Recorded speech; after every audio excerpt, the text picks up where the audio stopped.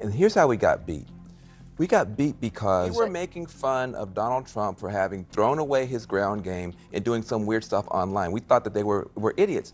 It turned out we were the idiots. I'll play you the full clip in a moment. Trust me, it gets even better. I'm so glad the Democrats are finally realizing they played themselves in this game and lost because of their own blindness. They were so consumed by selfishness that they failed to see what was really happening.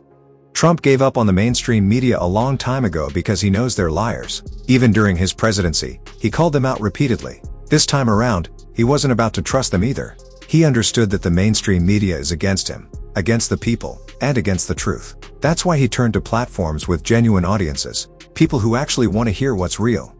When Trump went on Dean Ross's podcast, many laughed at him, questioning why he would choose a podcast over traditional media. They couldn't understand why he would bypass a major TV network that could supposedly push him to the public. But Trump knew exactly what he was doing. He also went to Joe Rogan, one of the most influential voices in the world. Trump chose independent channels, podcasters, and influencers because they're the ones who care about the truth, care about the people, and don't bow to corporate narratives.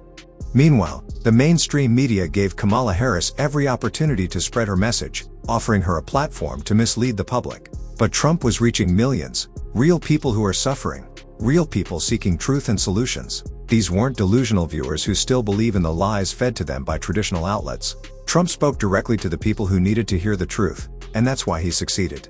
The Democrats lost because they were selfish. They didn't care about the people. They only cared about themselves and their own interests. Now, they're starting to see that they were the real fools in this game. And here's how we got beat.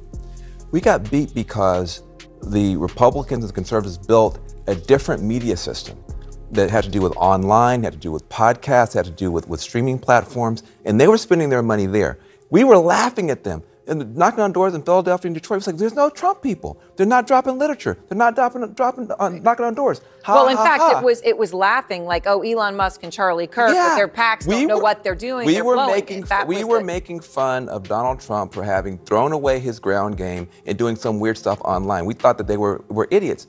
It turned out we were the idiots. We woke up in a body bag because while we were knocking on doors, they were making these phones into 24-hour-a-day political weapons for themselves. And so we got outflanked, outplayed, outbeat by people who told us the whole time that they knew what they were doing. And people are mad. And Future Forward, all these different groups that vacuumed up all this money and told everybody to sit down and shut up are going to be in for an accountability session from the grassroots, and it is coming.